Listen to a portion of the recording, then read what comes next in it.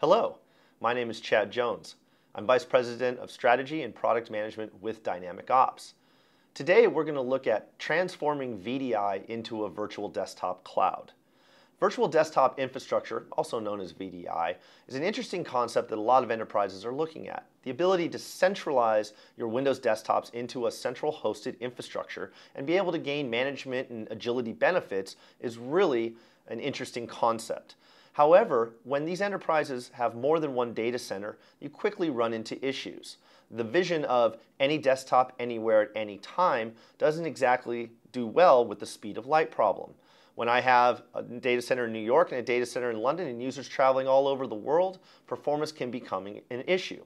Not to mention, you want to be able to easily set up and manage those desktops, which can actually run into the tens of thousands depending upon your size of implementation.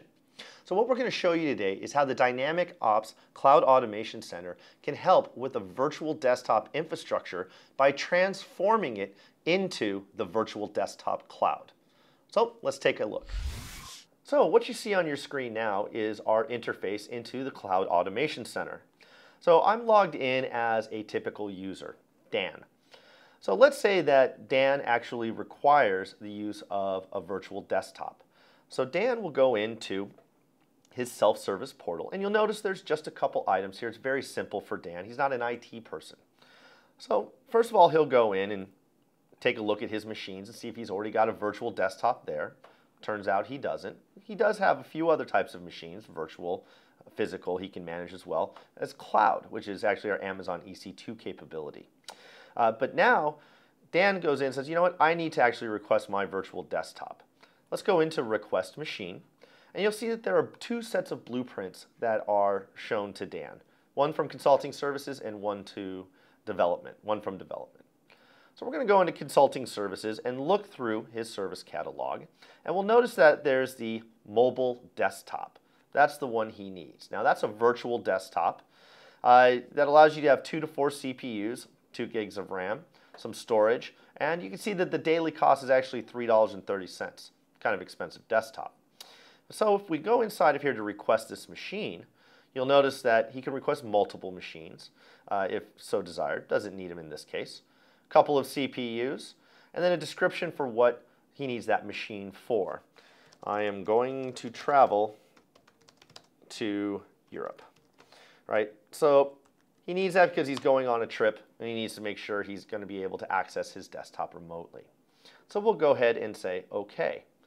Now, what has happened is that on the background, the system is actually taking that, done a full audit trail of that request, and has begun to spun up that machine for Dan.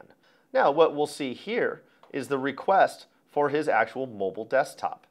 Now, it's in the process of setting up the OS here. It's because he's going to travel to Europe, and away it goes. It was just that fast. So let's see how we set this up on the back end. So now, if we look at the Enterprise Administrator portal, and we go into the navigation for setting up the system, the first thing we did was create a reservation. The reservation defines where the virtual resource can sit. So now let's go ahead and look inside of here.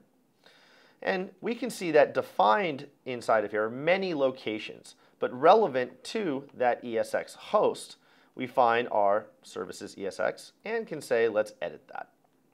Now inside of here, you can see that we have a reservation policy. That's a tier 1 resource. What's the quota for the number of machines that I can actually place onto this system or onto this piece of fabric? What's the priority? What's the amount of memory that I've limited? What are the costs for my storage? What network can I actually sit on? And I can add custom properties on top of there as well. Again, defining where this resource can actually sit. We then go in to define the who, and that's our provisioning group.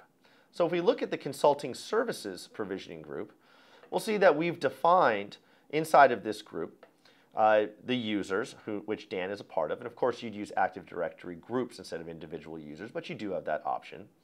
The support role, so what users can actually shadow a user in case they're having difficulties. And the group manager role, or the group provisioning manager. Now, they're a non-IT person that oversees a group of users and can do approvals and look at their own particular set of machines for cost to make sure that they're on their own budget. So now from there, we go into the build profile. And we can actually look at what it takes to build a Windows desktop. Inside of here, you can see that we have different sets of custom properties. So instead of having to worry about how a machine is built in its image, or if I'm going to have to create sysprep scripts or anything like that, we simply load in any of the relevant property sets that define how a machine is actually built. You then go in and actually define what those parameters are in a text-based way. Again, no coding, no scripting, anything like that. So now, once those are defined, you tie together all of those elements in a blueprint. The blueprint describes the what of the system. So now when we look at the mobile desktop and we go inside of here and edit the principals properties, you can see what groups from our provisioning groups have the right to actually see this blueprint and request the machine. Is there an approval policy? What's the machine prefix? We'll just use the one from the build profile in this case. What's the max number of machines per user? Is there an archival process? From the build information, are there any minimums or maximums? Are we creating it? How are we creating that? You can see here that we're using Vim. We also support cloning, link cloning, and sheer copying of those VMs. You can add custom properties. What's the daily cost? You can go and actually define the security as well. You can see that really you've limited the virtual desktop security here. However, if you wanted that user Dan to be able to destroy the machine or control power on, power off, shut down, and suspend, you could change those properties, say OK, and it will go back and apply to existing machines as well. So now we've fully defined how you're able to create a virtual desktop service. And someone can simply come in, request the machine without having to talk to IT, and then manage the lifecycle of that as defined by IT. If we go back to our user Dan, you can see if we refresh here and go back into My Machines, that now his virtual desktop is on and he is able to connect to that machine as well. Now we integrate with Citrix systems as well, Zen Desktop, so that if this were present on this machine, it would actually register that virtual desktop with the Zen Desktop broker and associate it with the user Dan. So that user can go to the Zen Desktop portal, log in, and get the Zen Desktop experience. Again, all controlled through the DynamicOps Cloud Automation Center. This really allows you to gain full and efficient control over your virtual desktop environment where there can be tens of thousands of virtual machines. One of our own customers has a virtual desktop cloud of over 100,000 machines, and they're able to manage that as efficiently as if they were managing one. So through the demonstration, we've shown you how you can easily and powerfully control a virtual desktop infrastructure.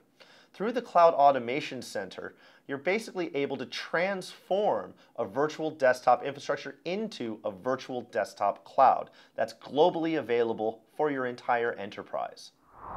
My name is Chad Jones, and thank you very much for taking the time to join us for this video today.